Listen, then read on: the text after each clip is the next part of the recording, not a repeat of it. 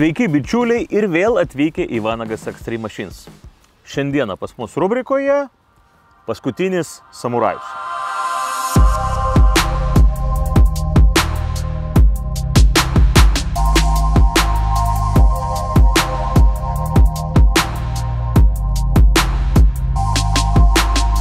Šį video jums verta žiūrėti vien todėl, kad pirma, jūs sužinosite, kuo šis Lexusas yra susijęs su mano lenktyniniu Baltics. Antra, jūs sužinosite, kodėl šis automobilis turės gerą kolekcinę vertę ateityje. Na ir trečia, tai yra tai, kad jūs sužinosite, kad aš iš tiesų įsimylėjau šį automobilį.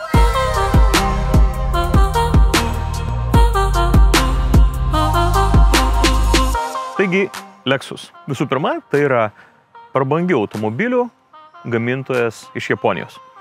Teisybės dėliai, tai yra Toyotos dukterinė kompanija. Štai čia prieš jūs Lexus LC 500 Convertible. Convertible reiškia, kad tai automobilis su nuimamu stogu, arba kitaip tariant, kabrioletas. LC reiškia Luxury Coupe.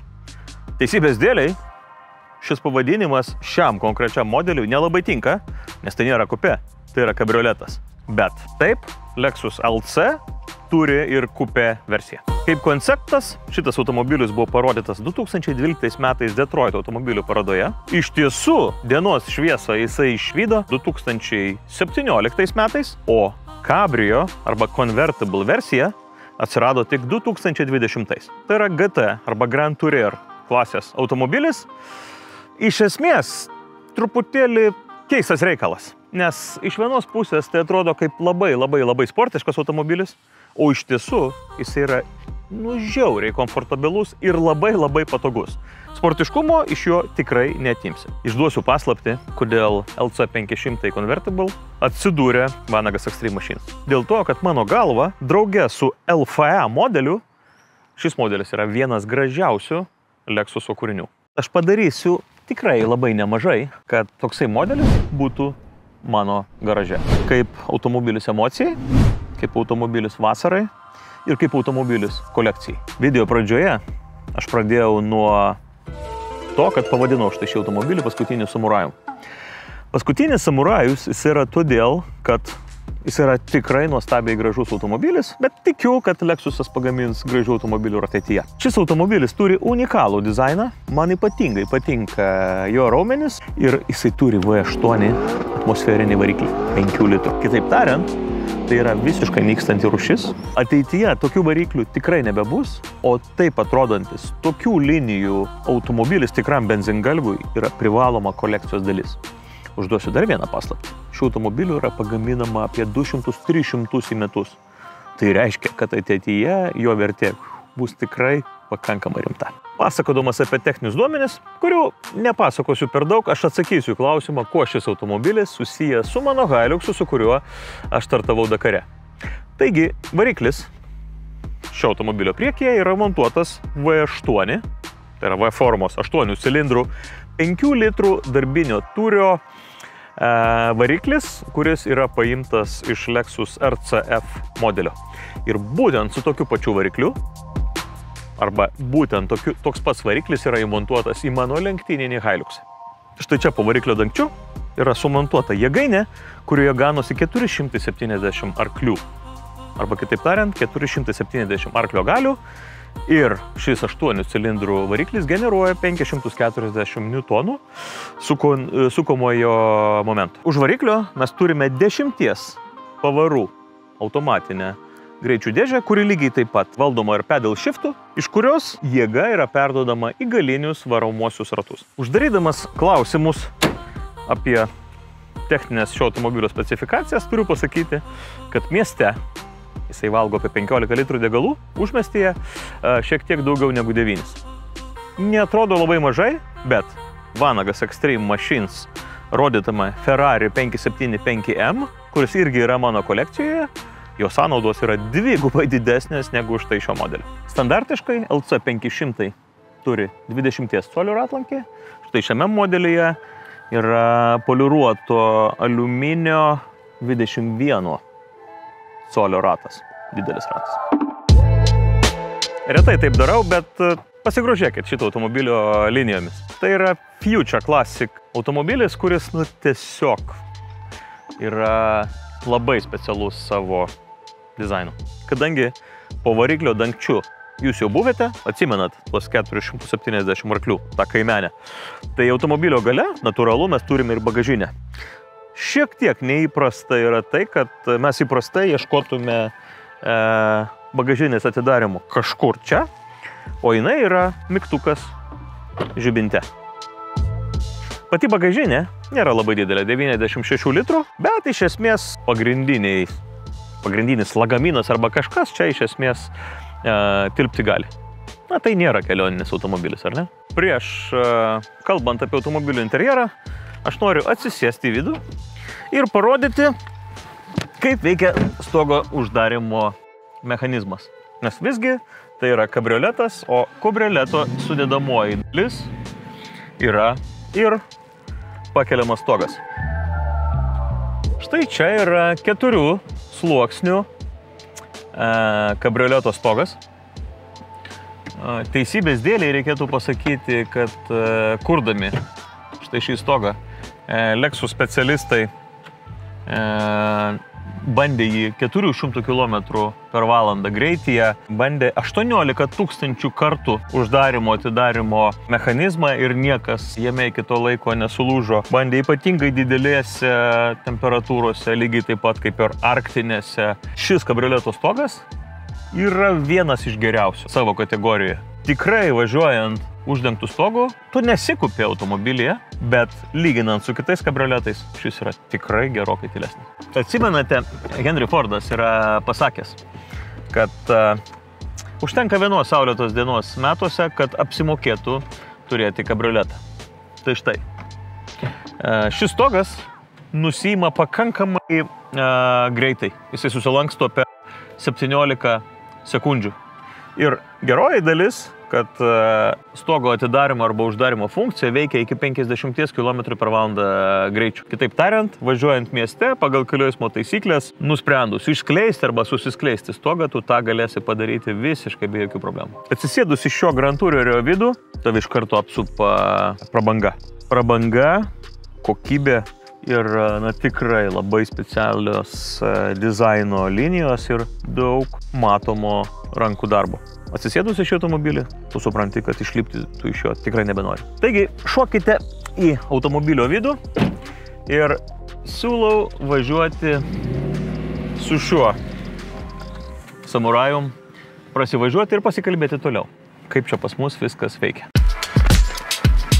Visi įsivaizduoja, kad nuimtas stogas ir nuleisti langai yra pati geriausia emocija. Tam tikrą prasme taip ir yra, kol tu nevažiuoji. Kai važiuoji ir nori neturėti stogo virš savo galvos, geriausia yra važiuoti su pakeltais langais. Tada bent jau prabangesni kabrioletai savyje turi tikrai pakankamai neprastas klimato kontrolės technologijos, kurios padaro erdvę aplink tave, turbūt tokios temperatūros, kokios tu norėtum labiausiai.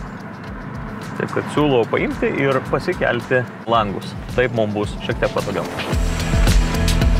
Kažkada esu kalbėjęsis su legendiniu Lietuvos lenktynininku Stasiu Brunza. Jisai turėjo Lexus LC 500 Coupe modelį. Tuo metu jisai man sakė, sakė Benediktai, nuoširdžiai aš nesu turėjęs smagesnio ir patogesnio automobilio negu LC 500. O tas žmogus turėjo milžinišką automobilių kolekciją, pačius prabangiausius automobilius ir taip toliau. Kodėl taip yra? Aš turiu savo teoriją ir aš sutinku su jo žodžiais. Žinote, aš esu įsimylėjęs į šį automobilį ir paaiškinsiu kodėl. Aš tikrai manau, kad tai yra vienas patogiausių ir vienas smagiausių mano vairuotų sportiškų automobilių. Ypatingai, jeigu mes turime galvoje, kad tai yra automobilis atvirų stogų arba kabrioletas. Aš esu važiavęs su brangesniais automobiliais, aš esu važiavęs su tikrai greitesniais automobiliais, bet šito LC 500 Convertible modelyje yra toks labai nepaaiškinama visuma, kuri veikia geriausiai iš visų mano važiuotų automobilių. šis automobilis yra super patogus, jisai yra nuostabiai gražus, jisai yra tikrai labai galingas, viską, ką paprašai, jisai daro ir jo visuma yra tokia, kad tiesiog tu nenori iš jo išlipti, tu nenori jo nevairuoti, tu tiesiog mėgaujies ir kiekvieną dieną važiuojant su juo, tu jo nori vis labiau ir labiau. Nemažai žmonių galvoja, kad man labai patinka automobiliai. Kai aš buvau paauglys arba, visiškas jaunuolis, teisybės dėliai, taip, automobiliai man buvo labai svarbus ir, gal aš jiem nesimeldžiau, bet jie tikrai užėmė labai didelę mano gyvenimo dalį. Dabar šiuo metu aš su automobiliais lenktyniauju, bet aš negalėčiau ar nenorėčiau savęs vadinti kažkokiu super automobilio ekspertu arba žmogum, kuriam automobiliai yra labai svarbus. Bet šis automobilis priverčia turėti kažkokią kitokią emociją, didesnę, negu tu galėtum jausti automobilį. Kai aš kalbėjau apie 470 arklio galių, po variklio dangčiu aš nieko nesakiau apie šitą automobilio garsą. Bet Lexus LC 500 garso takeliui, jeigu taip jį galima būtų pavadinti, reikėtų duoti atskirą apdovanojimą, nes kai tu važiuoji lėtai, jis yra tiesiog turi malonų murkimą, kada tu su juo akceleruoji, jisai išduoda, kad po variklio dangčių tu turi labai rimtą jėgainę, kuri, gerai įspėria į užpakalį, kad tu galėtum lėkti į priekį.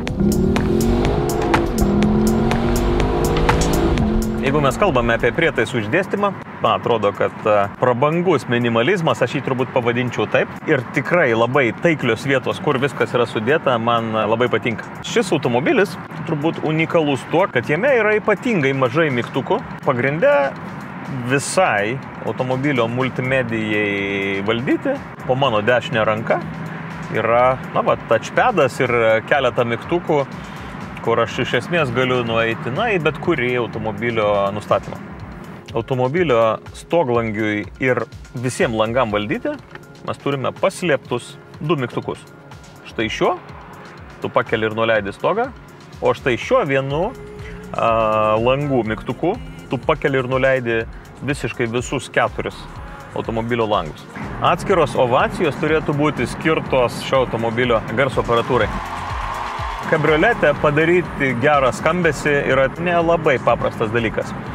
Bet Lexus specialistai drauge su Martin Levinson yra sukūrę 13 garsiakalbių sistemą, kuri tiek uždarų stogų, tiek jam atvėrus, tikrai turi labai gerą, kokybišką garsą. Labai kokybišką. Neatsimenu, ar aš esu jums sakęs, bet pirkdamas bet kurį automobilį, kurį aš noriu valdyti ilgesnį laiką, aš iš esmės žiūriu į 2 pagrindinius parametrus. Vienas parametras tai yra maksimaliai galingas variklis ir galia. Čia ne dėl to, kad man reikia kažkur greitai važiuoti, bet automobilio galia man asmeniškai tai yra pasyvus arba aktyvus saugumas. Antrasis faktorius yra geriausia garso įranga. Ir geriausia garso įranga yra tam, kad aš praleidžiu automobilyje tikrai daug laiko ir man patinka kartais tyliai arba garsiai klausytis tą muziką, kurią aš mėgstu. Aš nesu melomanas, bet visgi gera garso aparatūra arba geriausia to gamintojo garso aparatūra man visada yra labai svarbu. Be klimato kontrolės, šildomų arba ventiliuojamų sėdynių, kas tikrai yra turbūt norma kiekviename prabangiame kabriolete, papildomai čia yra ir šildomas vairas. Taip pat labai įdomi funkcija, kurią galima būtų pavadinti šaliku, ar ne? Kitaip tariant, tu gali paprašyti šio automobilio, kad jisai ties mano kaklu, antgalviu, ar kaip juos pavadinsi, pūstų šiltą orą.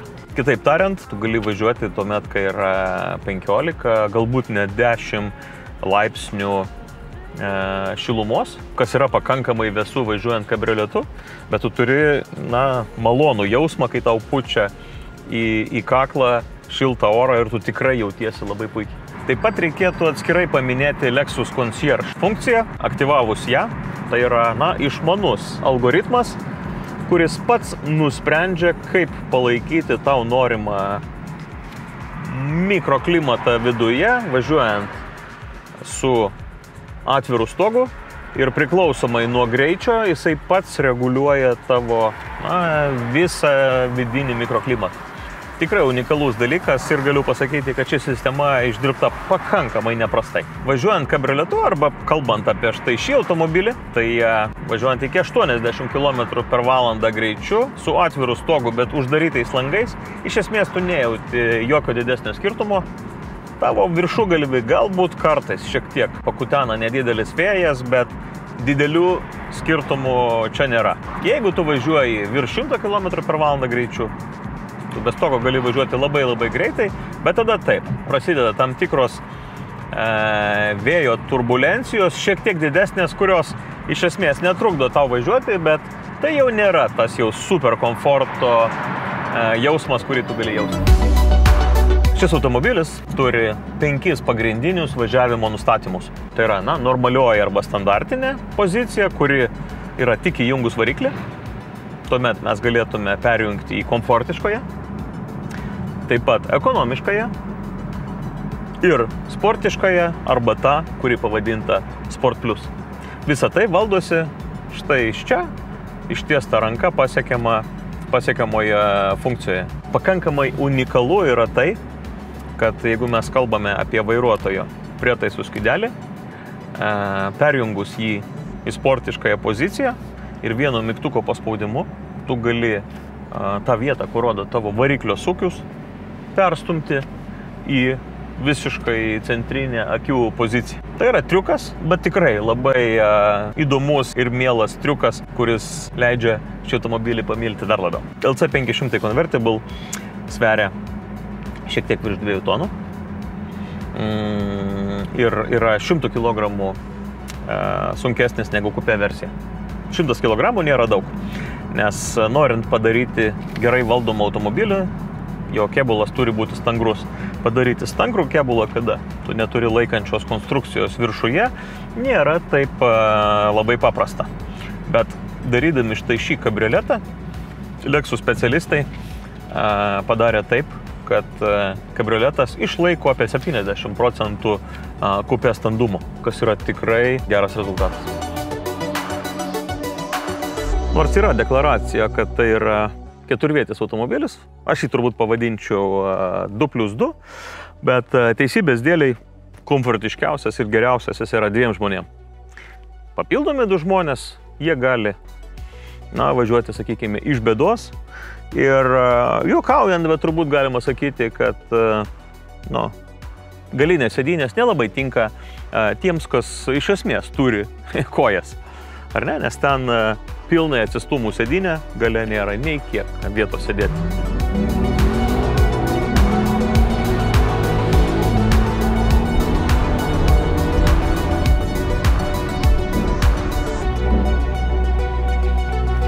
Bičiuliai, tai tiek šiandieną Vanagas Extreme Machines apie LC500 Convertible.